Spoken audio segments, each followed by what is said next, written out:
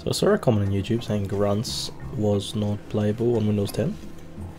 Oh, I'm here to show you that's fucking full of shit.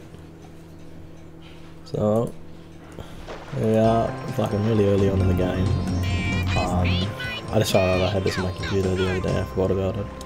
But it's perfectly playable. Like, there's a bit of a lag every once in a while. That's basically it though.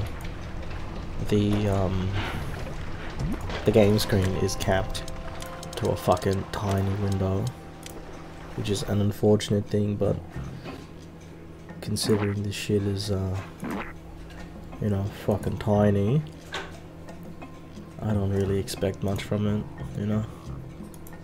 It's an ancient game, they didn't really have big monitors back in the day, so, yeah, but it works, all the sound effects work, all the things work. The only thing that's a bit of an issue is the load game window.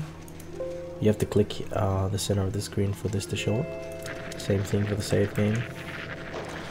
But aside from that, it works, you know? Like, we can alt-tab, and, you know, I am on Windows 10.